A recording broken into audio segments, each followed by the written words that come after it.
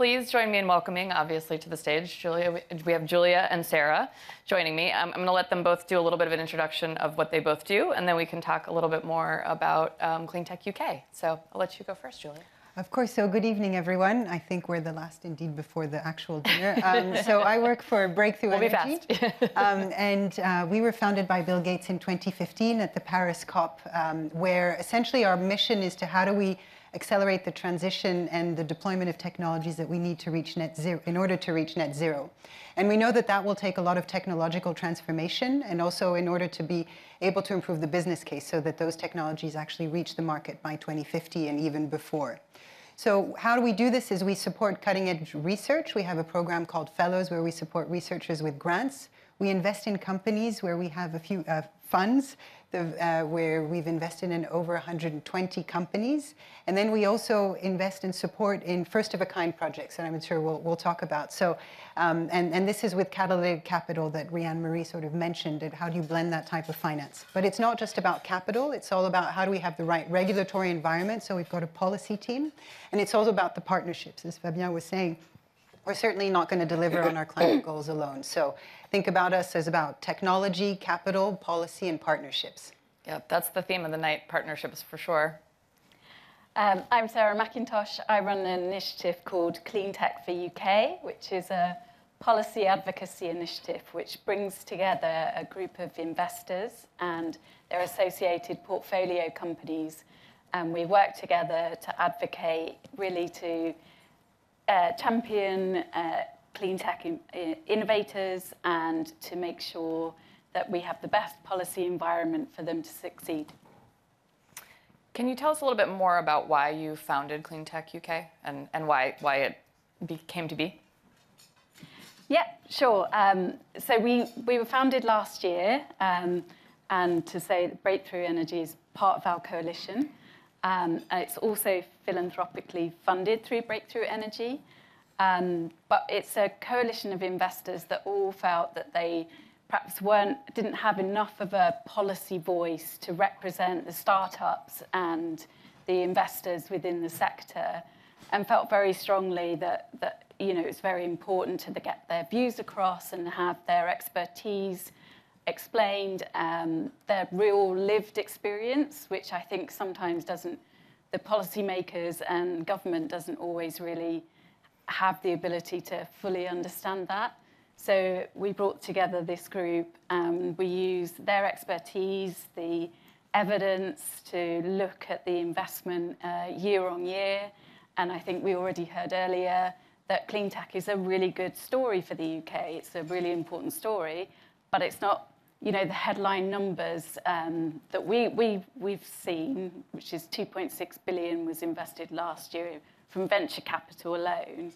But that's not the full story. There is definitely an earlier stage preference. So when it gets to commercialization, first of a kind, we're definitely seeing that companies are struggling at that stage to raise funding. So we think it's really important to advocate to make sure that companies can go right from the start of their journey all the way through. Amazing. And how did you build the coalition? Where are you now? How many partners do you have? And 1 year in, kind of where are you? Yeah, so we started with a coalition of 6 investors, 6 founder investors. Breakthrough were part of that. And we've gradually built the coalition over time to 11 now. And collectively, they have around sort of more than 6 billion in their various funds. And they all bring their portfolio companies when we need expertise from sort of living on the ground. And we're continuing to think about building that. So we'll probably bring in more scale-up companies and more investors over time. And why at Breakthrough are you partnering, and why is this so important from your perspective? Sure. So, Sarah has a lot of sister organizations. So there's Cleantech for Europe, Cleantech for France. We've got Cleantech for Nordics. There are many across Europe. And the genesis came from us speaking in the early days with policymakers, and particularly politicians who were saying, we have to legislate and regulate on really hard topics around decarbonizing industry or setting up specific regulations and mandates.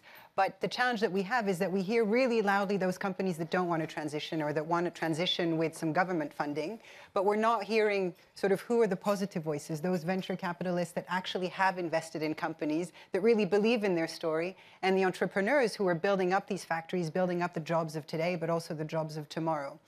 And the other thing was happening was we felt like there was governments regulating for technologies and for companies, but they didn't have a frontier. They didn't have a view on what are these new technologies that are actually emerging.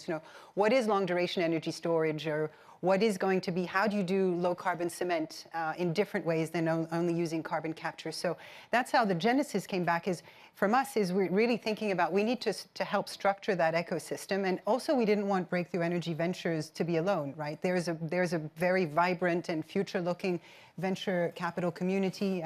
Sarah, there's many in the coalition. There's even more. We started off at Cleantech for Europe with 6 coalition members from venture funds. Now we've got around 30 that cover Europe. But the journey didn't stop just with the money in that sense. It shouldn't just be investors. And so what we wanted to do was then bring in the story of companies that have raised 50 million or more, which we call scale-ups. And then that also wasn't the only part of the story. So then our Cleantech for Iberia now has banks and has universities, and that's also, so it's about bringing the ecosystem together, and it's really about sort of when there's a particular policy, for example, what should be the UK's response to the IRA, or at the European Union, this Net Zero Industry Act is really to get a community of those who are investing, a community of those who are leading sort of on the technology edge, which doesn't mean that there aren't also large corporates, but from our perspective, we really wanted to help structure that voice so that it's positively impacting regulation, both in terms of removing the red tape, but equally saying how you actually build a business case for these companies and these technologies to work. And Sarah, what do you feel like, since you're trying to address some of the unique challenges that are here in the UK, what are some of the kind of challenges for Cleantech here specifically? So the biggest challenge is probably not unique to the UK, actually. I think we're seeing, actually, not just in the UK, but across Europe, a bit of a challenge to get enough capital to commercialise some of these projects. They are big infrastructure projects, tend to be big infrastructure hardware projects that require a lot of capex, and there's risk involved. And at the moment, people are not well informed to take those risks. Right. So I think that's the first thing. And then I would say, perhaps more specific to the UK, is the challenges around the grid. The wait times. I know National Grid are trying to address that, but the waiting times to get on the grid is far too long. We're not going to meet our decarbonisation targets unless we really change that. And planning is a really big problem in this country. Trying to build anything is really challenging. And quite frankly, we can't wait 7 to 10 years to build some pylons or whatever else we need. We need to crack on with it. So how does the coalition and the founding members, how can the ones that have been brought on, how do they work together to kind of address some of these challenges, and what are the different unique perspectives that each of the different partners can bring? Yeah, so I think that we work really well together to try to live out the experience that they're feeling on the ground, and provide a collective voice to say, look, government, these are the challenges we're finding. This is the impact we're having. So, for example, we have a great innovative company here, but we're not growing as quickly as we could be. We're not providing as many jobs as we could be because of planning or capital or, whatever. So I think that we managed to raise these issues with government. We come with a united voice, and we make the arguments very simple. Julia, anything you want to add on that? Yeah, I'd say it's about sort of bringing multiple voices as well to the table, which is what the Cleantech for UK coalition has done. When some of these more sort of oriented policymakers' discussions around what are some of the challenges, Sarah brought together a group where we had investors like Breakthrough Energy, but we also had funds that are addressing the growth stage, so Just Climate or decarbonization partners, those being sort of more focused on the growth stage. There were also some actual companies, scale-ups, that are saying, here's the challenges that we have. If we want to build up a manufacturing facility to do X, Y, and Z, the challenge that we have is there's a business case in the US, where we know what is going to be a tax credit. But if you're operating out of the UK, then there are challenges related to guarantees that we might not be able to get for the manufacturing and the performance.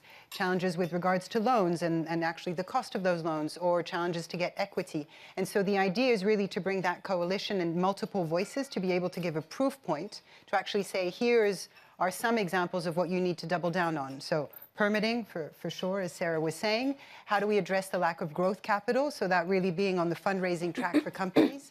How do we address these heavy infrastructure projects that come with a first-of-a-kind risk? So that meaning more that they're venture capital risks, like sustainable aviation fuels or long-duration energy storage. And then how do we bring sort of more demand? So a lot of what the coalition is also thinking about is like, how do we de-risk these projects, but also how do we create more demand? And so that's a lot about what Sarah and the team are sort of focused on, which is how do we have those multiple perspectives and then make that relevant for policymakers, where, of course, there will be an election year this year. So how do you also make that relevant for some of these political decisions that will be made? So to talk about this in practice, Sarah, do you want to share a little bit about maybe a case study example of how you've put this into place and something that you've worked on? Yeah, sure. So our talk last year, we were very focused on some of the planning and permitting and the grid issues. So we did a few things, and starting with a letter to government over the summer, where we asked for them to fast-track fund and focus, which was really about addressing the challenges to the grid, addressing the challenges to planning, and really focusing in on the policy and the sentiment of the policy to encourage the sector. And then we did a deep dive report into the power sector. We looked at the levels of investment. We looked at what was happening with the electricity system operator, what was happening with National Grid, looking at bringing some of the innovators into the story and about what they have to offer. So people like reactive technologies who help grid inertia, people like Piccolo who manage flexibility, and RFC Power who are a hydrogen battery. And we took them to government, and we did a roundtable and a detailed report just to help to bring these things to life. Wow, that's a good one. Do you have also, Julia, anything you wanted to share about? I know we also earlier in the earlier conversation heard a little bit about sustainable aviation fuel and how you were working together with the Green Finance Institute. Can you talk a little bit about maybe how that has worked as well? Sure. I think Maria said it well. I think it's about sort of bringing those who are developing the projects, those who are defining the policies, and those who are ready to invest or not ready to invest, to understand what are the challenges. And so we worked with the Green Finance Institute really to try and address a huge potential, which is in the UK, where there's huge leadership. There's a 10% mandate by 2030 for sustainable aviation fuels, right? And that's a huge mandate, but as we know, mandates do not mean final investment decisions, right? So the whole articulation was around bringing the entire value chain and those who are actually investing either from a debt perspective or providing equity, or those insurance companies, and understanding who in the value chain from a financial perspective is ready to take on what type of risk. So we looked at SAF projects, and then we said, okay, well, what is a final investment decision related risk? Is it feedstock? Is it power supply? Is it going to be offtake? And how do we sort of manage those risks? And then thinking about, from a government perspective, Department for Transport is thinking about revenue-based schemes, and it's also thinking about how it might support from a CapEx perspective. So the importance of these dialogues of how do you have, okay, you've got a mandate, but what does that mean actually in terms of infrastructure? And then what are the risks associated? And then bringing the different parties to the table to understand, again, what is the role of public funding? And then what type of blended finance might there be? and what type of other de-risking mechanisms, including on the offtake side, so bringing the airlines and bringing many others, to essentially see how do you create a business case, because these first-of-a-kind are going to be really hard. So it's about how you structure these first-of-a-kind projects so that the first-of-a-kind becomes, at some point, project finance ready, and then that becomes a second-of-a-kind and a third-of-a-kind, and then it's become mainstream, like what happened with renewables, right? That's essentially what we're trying to tackle, and to Sarah's sort of important contribution, which is to say, it's great, there's a huge, vibrant innovation community, but you need that community to deliver an impact, which is only going to do that through scaling. So after listening to both of those and the lessons that you learned from both of those case study examples, what can the UK do now to kind of make sure that it's remaining and competitive and really bolstering the clean tech innovation here? You want to start? You can go first. Sure, of course. So I think that what the coalition put together, fast track, fund, and focus seems like a pretty good sort of starting point. In Europe, that was translated in speed, simplicity, and scaling. The point is, I think there's sort of a regulatory element. I think we've touched upon that, and making sure that the policy is there, and also that the policy is creating the business case. Then there's the whole financial piece, and making sure that there's actually perhaps smarter use or tailored or targeted use of public funding in order to de-risk, in order for there to be mobilization of the private sector financing. Then I think there's a really important point, which is around collaboration, particularly around collaboration of having large corporates who can be off-takers, or large corporates who work alongside and have a lot of knowledge around industrialization. And so thinking about this innovative collaboration between more of the private sector of how we can scale. So there's a lot of sort of recipes, and of course it needs to be sort of sector-based, but it starts with there being the right targets, the right business case, and then the right sort of backing when it comes to capital, regulation, and demand and collaboration. Is there anything you want to add? Yeah, I think I would add policy, planning, people. So policy, you've already mentioned the regulation, but I think there's something here around setting the right ambition and the right sentiment for investors, for people to know where we're going. We've seen this flip-flopping from the current government, hasn't really done much for the policy sentiment or setting the ambition. Right. And then there's the planning, we need to sort that out.